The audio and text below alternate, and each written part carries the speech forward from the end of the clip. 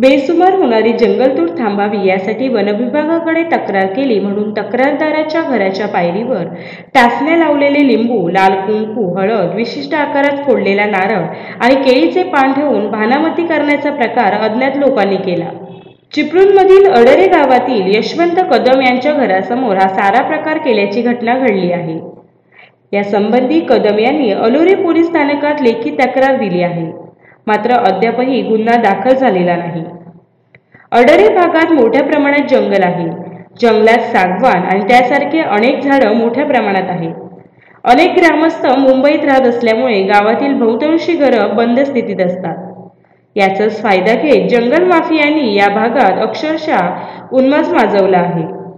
कुणालाही न जुमानता या भागात रासरोसपणे जंगलात झाडांची तोड सुरू आहे। मात्र वनविभाग याकडे दुर्लक्ष करीत असल्याचा आरोप ग्रामस्थ करीत आहेत। वारंवार तक्रार करूनही झाडांची कत्तल करणाऱ्यांवर कारवाई का होत नाही असा सवालही उपस्थित केला जातोय। चिपळूण तालुक्यामध्ये आड्डे गावी अतिशय मोठ्या प्रमाणात जंगल आहे, परंतु आता या गावामध्ये कोणी माणसं राहत नसल्याकारणे अतिशय कमी माणसं राहतात। त्यामुळं जे जंगल माफी आहेत ते आमचं जंगल वारेमाप तोडतात आणि कितीही आम्ही फॉरेस्ट डिपार्टमेंटला तक्रार केल्या तरी देखील फॉरेस्ट डिपार्टमेंटकडे हवं तसं लक्ष देत नाही आणि त्यामुळं ते कुणाचंही जंगल तोडतात। ते फॉरेस्ट डिपार्टमेंटकडे जातात, 2-4 लोकांचे पासेस काढतात आणि 15-20 लोकांचं जंगल तोडतात, कारण त्यांच्यावरती आता कुणाचंही कंट्रोल नाही आहे। ते कुणालाही घाबरत नाहीत। उलट एखादा माणूस जर म्हणाला की मी आता फॉरेस्ट डिपार्टमेंट तक्रार करतो तर ते सरळ सांगतात तुम्ही कुणाकडे तक्रार करा, तुम्ही आमचं काही वाकडं करू शकत नाही। आणि मी स्वतः माझा सागवान आणि खैर हे तोडल्यानंतर फॉरेस्ट डिपार्टमेंटकडे गेलो, त्यांच्याकडून पंचनामा करून घेतला।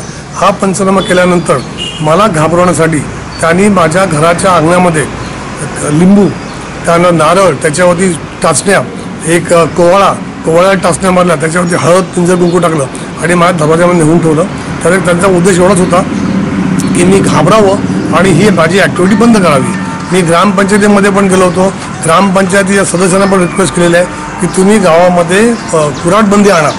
जर का तुम्ही कुऱ्हाडबंदी आणलात तर ह्यांचं फावणार ह्यांना तोडता येणार नाही, पण तो कुऱ्हाडबंदी होऊ नये म्हणून ते निरनिराळ्या प्रकारे माझ्यावरती प्रेशर आणतात। इव्हन मी ह्या बाबतीत पोलिसांना पण तक्रार दिलेली आहे, फॉरेस्ट डिपार्टमेंटलाही तक्रार दिलेली आहे।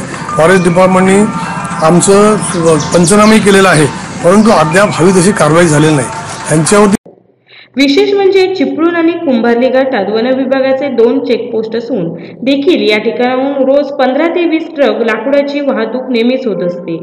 कोकण लाईव्हसाठी निसार शेख, चिपळूण।